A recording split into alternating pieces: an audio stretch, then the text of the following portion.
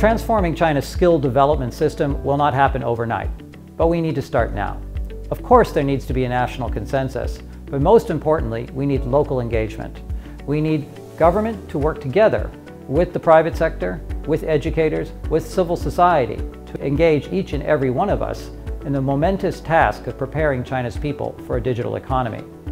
The private sector has a special role, not only as the employers who will ultimately be accountable and benefit from skills development, but also as investors and participants in the process of developing the skills of the Chinese people. Working together, the private sector, civil society, and government can transform China's people.